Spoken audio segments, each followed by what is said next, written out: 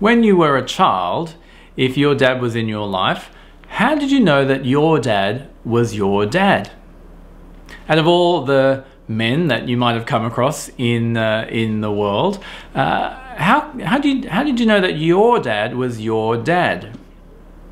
Now, obviously, when you're an adult, you can talk about biology and things like that.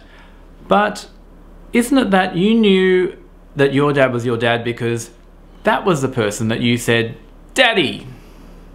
You knew that he was your dad because you called him dad. You recognized him as your dad. Well, how do we know that our Heavenly Father is our Father? How do we know that God is our Father? How do we know that we are a child of God? Well, that's the work of the Spirit that we are focusing on today in Read the Bible in Lockdown. We're going to return to Romans 8 that we read yesterday. We're going to read a little bit more and see what the Spirit does so that we know that God is our Heavenly Father. Let's read Romans 8, verse 14. For those who are led by the Spirit of God are the children of God. The Spirit you received does not make you slaves so that you live in fear again.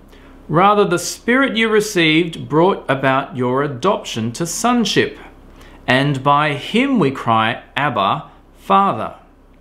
The Spirit Himself testifies with our spirit that we are God's children. Now, if we are children, then we are heirs, heirs of God and co-heirs with Christ, if indeed we share in His sufferings, in order that we may also share in His glory. Okay, remember yesterday we were talking about those who are led by the Spirit, those who are living in godliness by the power of the Spirit. They are the children of God.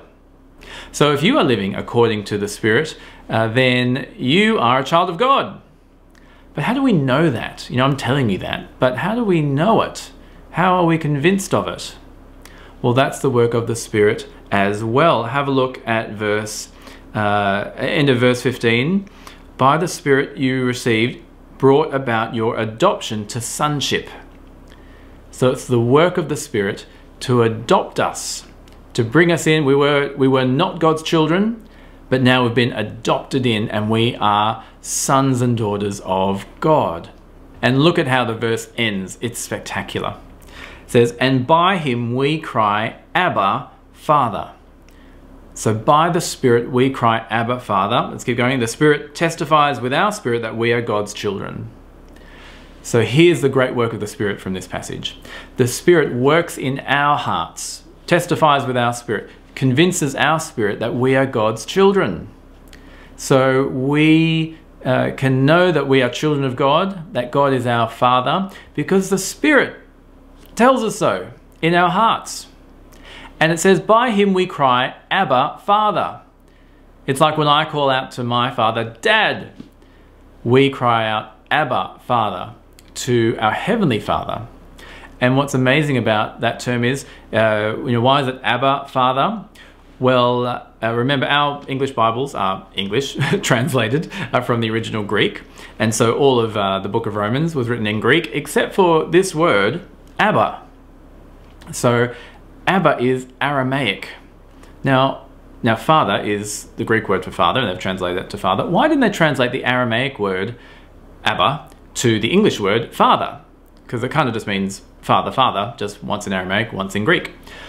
Well, it preserves a wonderful link to the other child of God, Jesus.